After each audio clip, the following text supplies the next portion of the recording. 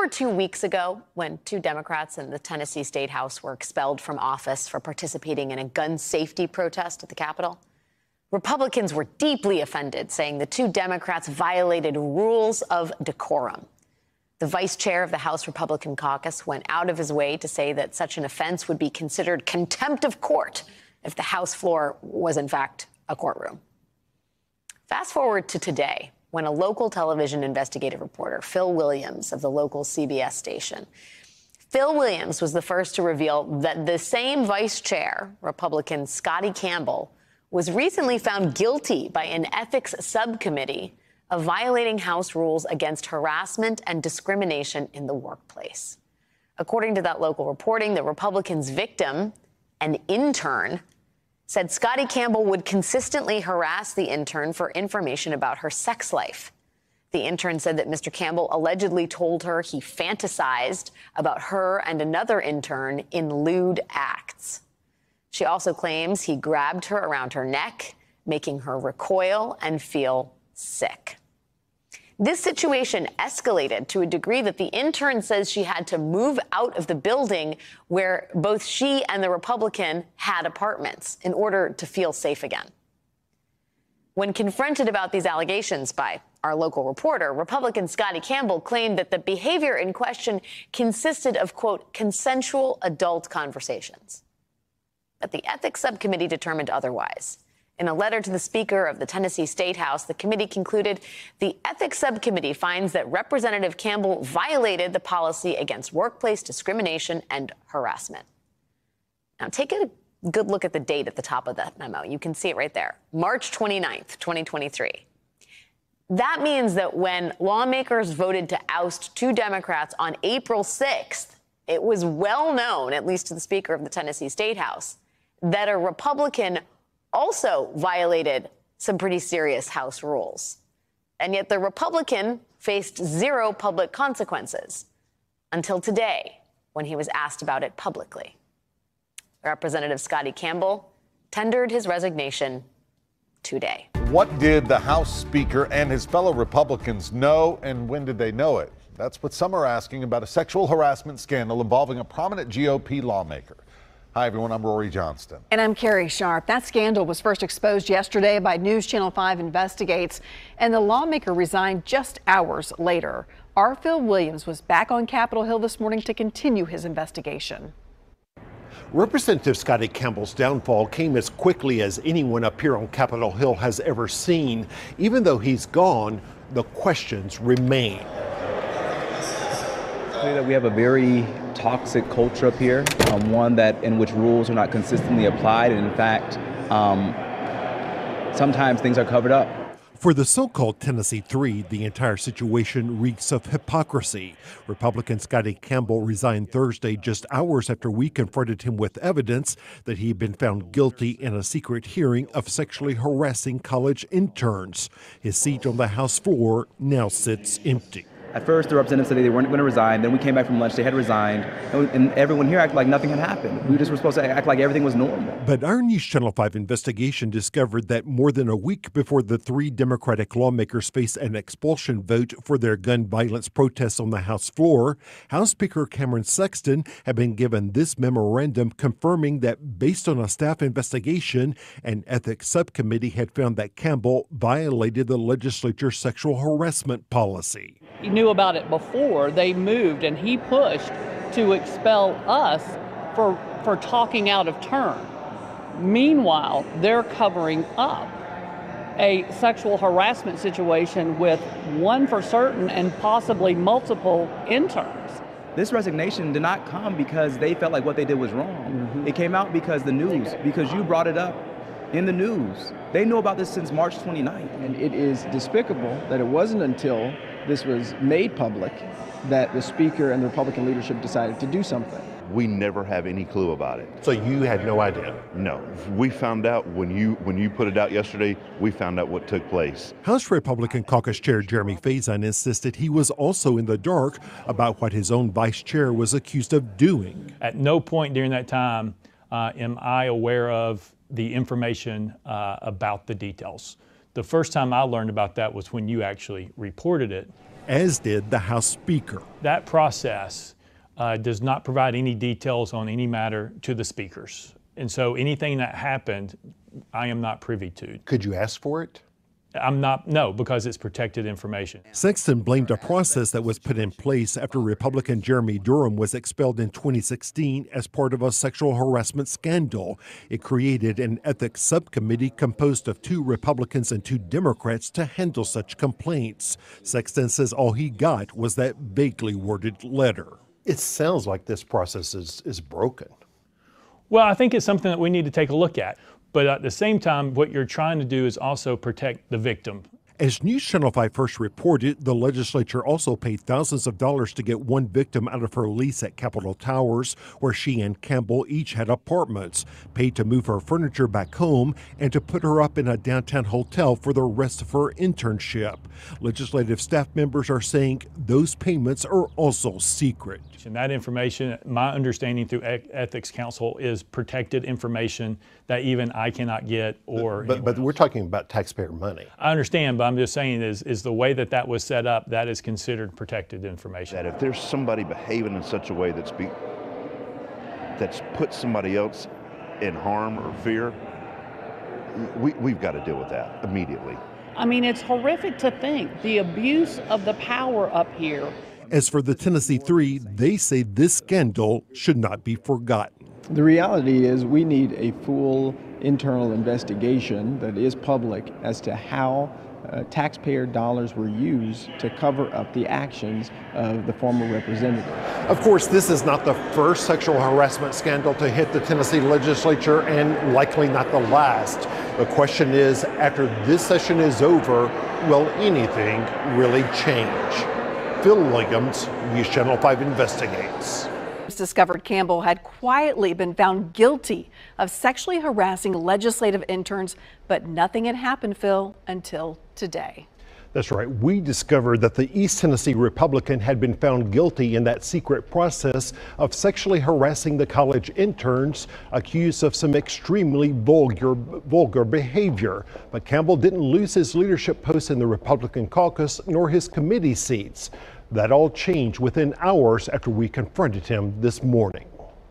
Hey, Representative Campbell, how are you, sir? We wanted to give the East Tennessee Republican a chance to respond to the findings of our latest investigation of Tennessee's Capitol Hill. As I understand, you admitted to sexually harassing this intern? Give me just 5 seconds. Okay. In fact, Scotty Campbell already knew we were investigating some serious allegations. Hold on just a second. About his relationship with at least one legislative intern, although he would soon divulge there was a second intern.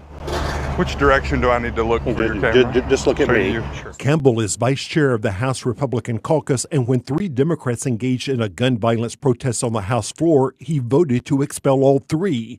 Yet this memo, obtained by News Channel 5 Investigates, shows a secret ethics panel recently concluded that based on a staff investigation, the ethics subcommittee finds that Representative Campbell violated the legislature's sexual harassment policy. I had consensual adult conversations with 2 adults off property.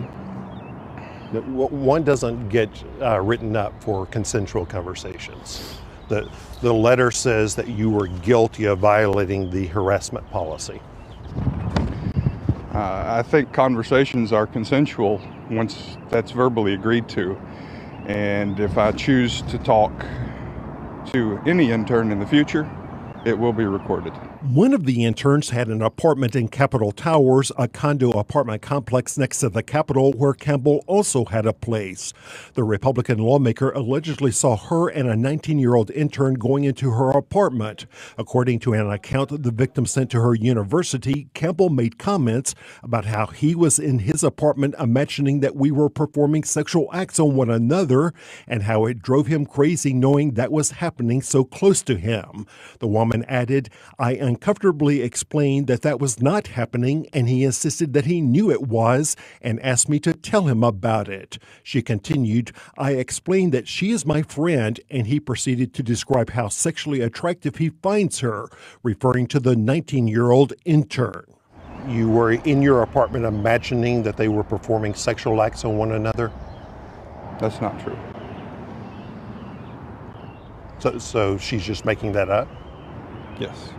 On another occasion, the woman says she went to Campbell's apartment to return a wrench she had borrowed. Quote, he proceeded to ask how many men I've slept with. She recalled, I told him 0, and he insisted I was lying and told me not to lie. He then proceeded to ask how many women I've slept with and said he bets girls go crazy over me. You asked her about how many men she had slept with, and then asked about how many women she had slept with? No.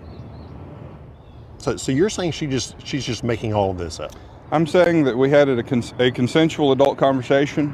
Then, according to the woman's account, the Republican leader offered cannabis gummies if she would show him tattoos and piercings on her body. He denies it. Her story, I told him absolutely not, and he begged me for several hugs. She says I was getting progressively more afraid and uncomfortable. He then reached out his hand towards me and grabbed me around my neck. I recoiled and said I felt sick and immediately left. Again, Campbell says he didn't think he did anything wrong.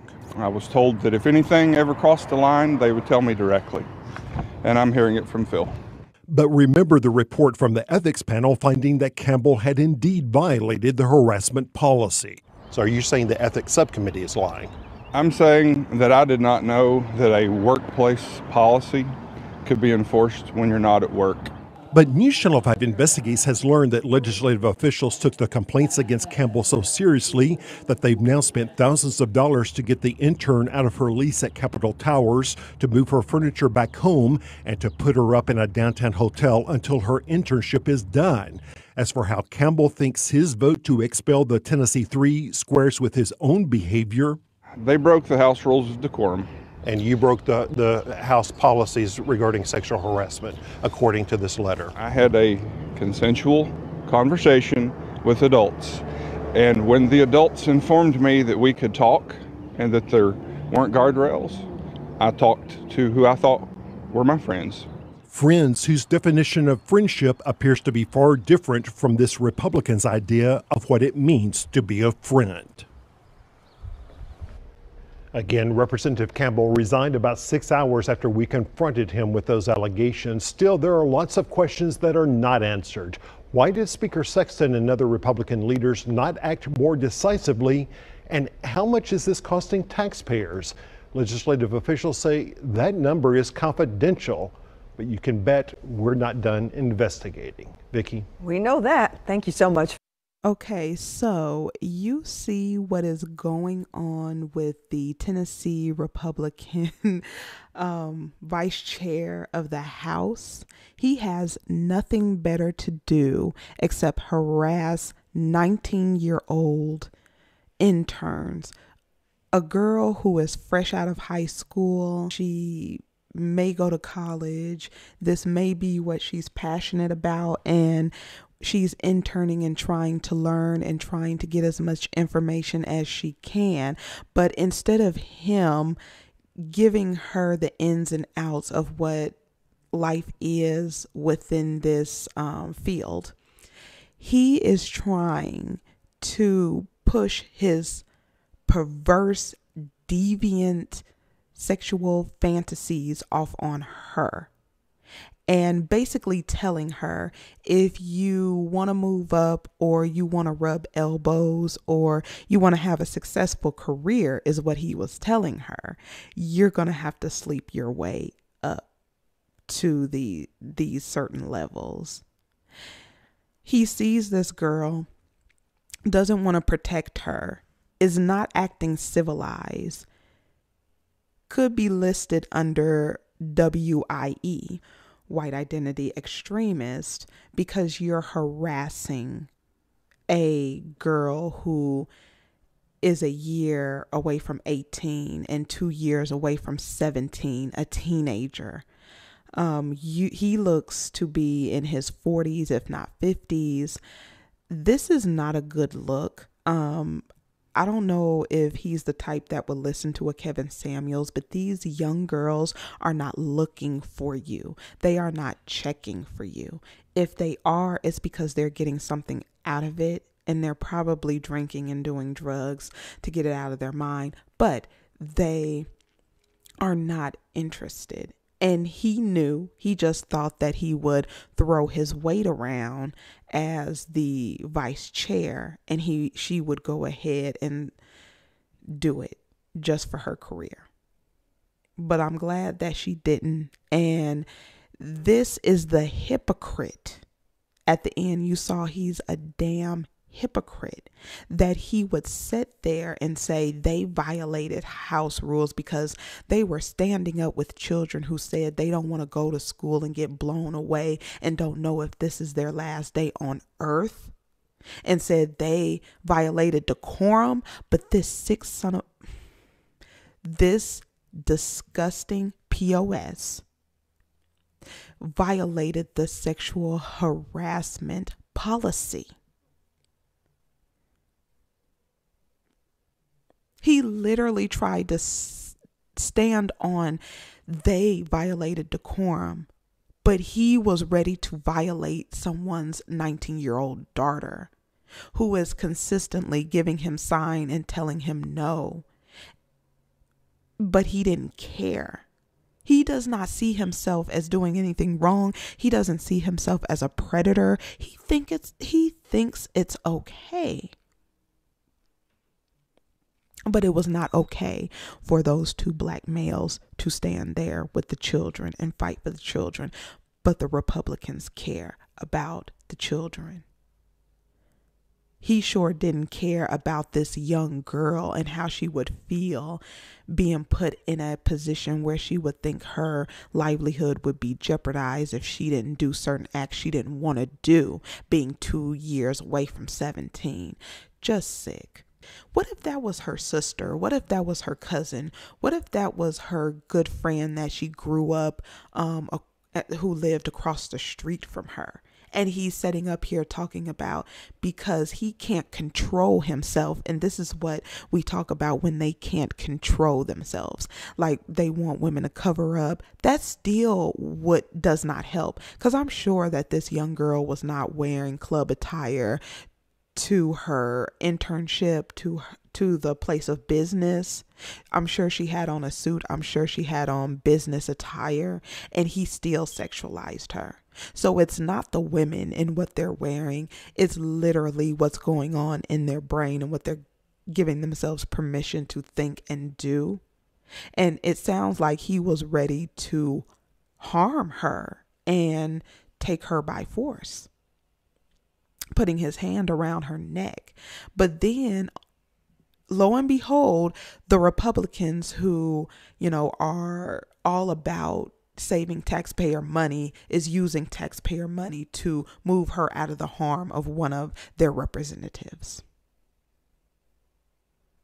And nobody can sit up here and tell you where these funds are going from, but they tell you that you're lazy and you're in poverty because you don't work hard enough. You don't grind hard enough. This economy, people need to push, but yet they're taking the tax dollars that they're taking from you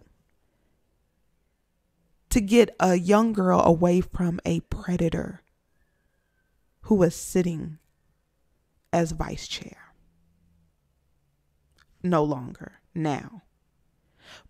But it's a slush fund to hide sexual predators.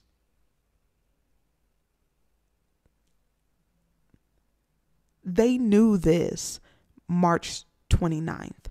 And in April, he had the nerve to do this, even though everybody had got a copy of that document. Do you see the hypocrisy? Do you see the unfairness? We're progressive. There's no racism. There's no two types of lifestyle for the others versus colorless males and colorless people. Yes, there are going to be colorless people that fall victim to them, but you can see how they are protected. Nobody said anything. Everybody can feign ignorance and it can be kept hush hush, and everybody can pretend like they ignorant to what's going on. That's why that committee was set up the way it is, and it's the Democrats and the Republican. But I find it mighty funny that the Republicans have their mouth shut right now about this. But I'll go ahead and leave it right here. Let me know what you think, and I'll see you in the next one.